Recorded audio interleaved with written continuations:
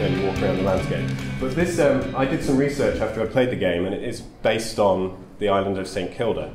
The layout is nothing like it. So I thought, why don't I find people who are mapping the island and see if I can get any data off them.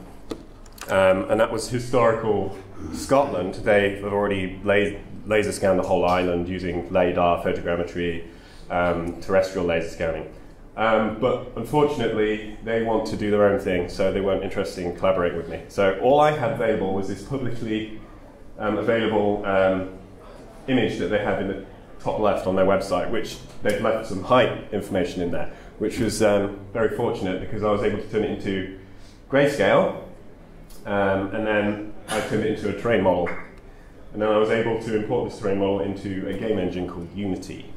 And as you can see here, I've been using a pack called Gaia, which allows you to do procedural texturing and procedural placement of objects based upon different parameters, location on the map and height and stuff like that.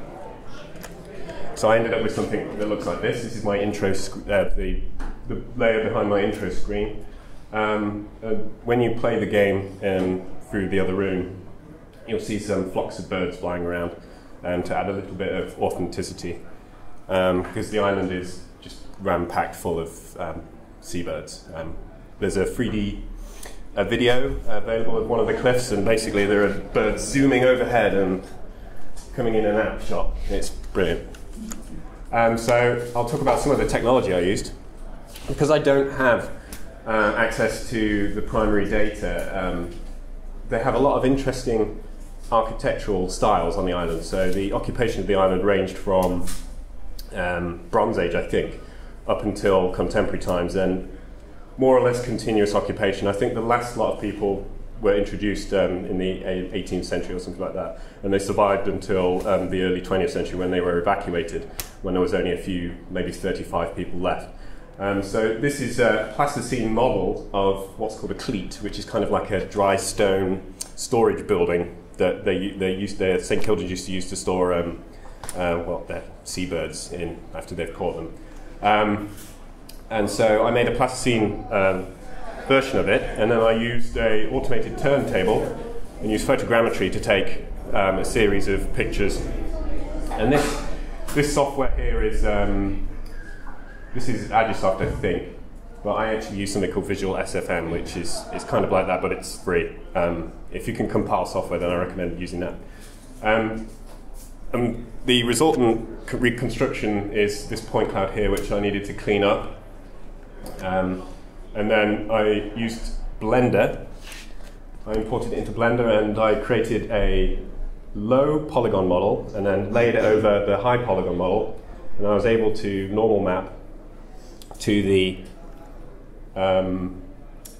model, so that when it was in, and then render it using the cycles rendering, so procedural stone.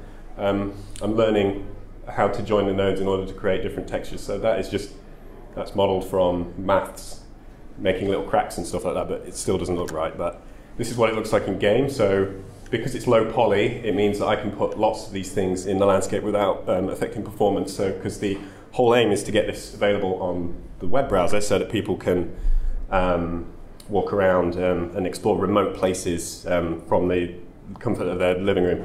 Now here's something else I did. There's a number of islands and stacks surrounding the St. Kilda, and because there's no height data publicly available at the correct resolution for me, I created sculptures again. But instead of, because they're weird shapes, you can't translate those to height maps because you've got like undercuts and things like that. So I use photogrammetry to create the model of the sea stack, and then I create a point cloud and import it in. Or if I want a terrain model, I create an orthogonal camera in Blender and then use that to render depth. And it creates a height map that I can then use to create a normal terrain in the game engine. And as you can see, that's the island of Soe, which I've added on, which links to the story of the game. So I decided there was a crash that occurred during the Second World War. It was a Wellington bomber crashed into the island, and it was only in the 70s that they discovered this wreck. And it's one of two planes. And they found this Canadian RAF badge for a hat, and that's part of the fabric of the Wellington Bomber. And there's a skeleton on the island as well, the skeleton of the aeroplane. And as you can see, there's my version of it, which looks nothing like it, but it's artist's artistic license. So the whole story is you start off as one of the people on the plane who has survived. You wash up on the main island, and you have to find out, you have to survive and find out what happened to your crew and plane and stuff. And the whole idea is mainly to make it a more interactive, contained environment. There are numbers of different mysterious things on the island inspired by popular culture. So here's a Lost reference for fans of that. You get close to the hatch, you can hear music coming out of it, adds a layer of mystery to it. And each of the objects has a poem relating to what the object is. So for here, this is the refuge because it's a shelter of some kind. Future plans, I'm going to add more stacks. So this is more islands. This is the Isle of Boreas. That's got an interesting story in its own. It's got like a few cleats on it from people who got isolated there because they had smallpox. So I want to maybe tell that story on there.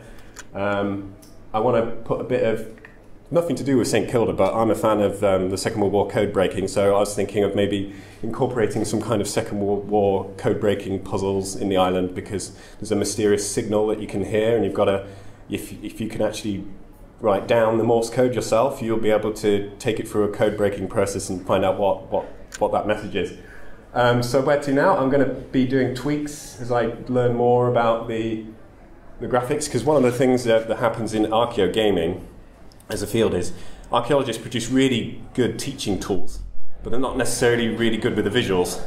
So I'm going to collaborate with people who are more savvy with the visuals to create something which is more marketable, something that you could put on Steam, have other people play.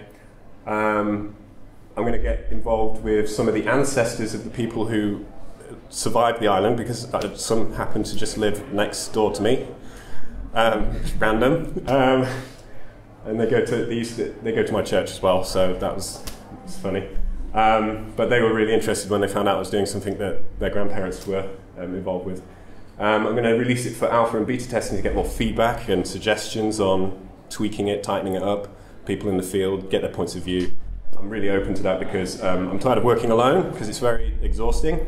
And quite often you get into a tunnel and you can't see obvious things that need pointing out to you. So then I'm going to try and put it on Kickstarter or Steam to try and raise some money, because I don't expect everyone who collaborates to give their time away for free, and I would actually like to pay people and myself to do this. And so thank you. If you want to find me,